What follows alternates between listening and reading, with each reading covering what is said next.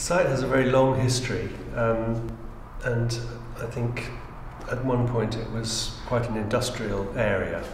And when we started the project, there were these 3 scenery painting studios. They're from 1917. They're actually listed buildings, which Damien Hirst had been using as one of his studios. And what we found was that the interiors that we were working with were so tall, they were really unsuitable as galleries. They're too big.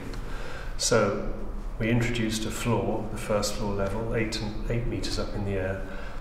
So we're talking really about a suite of gallery spaces, and there are 6 large galleries in there. It's not just a renovation of a listed building. It's not a conversion of a listed building. It's much more complicated than that, and that's what I think is interesting about it as a piece of architecture. The project basically makes the whole length of one side of a street, and there are 2 new buildings here and here, either side of the 3 listed buildings. And the project is about the new and the old buildings together. The new buildings are trying to match the existing buildings in terms of their brick tones and colours, but of course they can't completely match.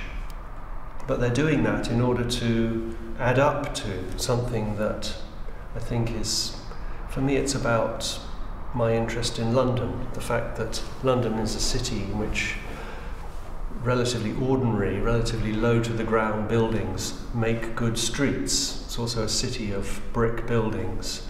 And the project is about that. It's about trying to build on what we saw in the existing buildings and then to make it even more exciting. So there's a sort of intention to work with the quality of the place and then to make it into something heightened and more exotic.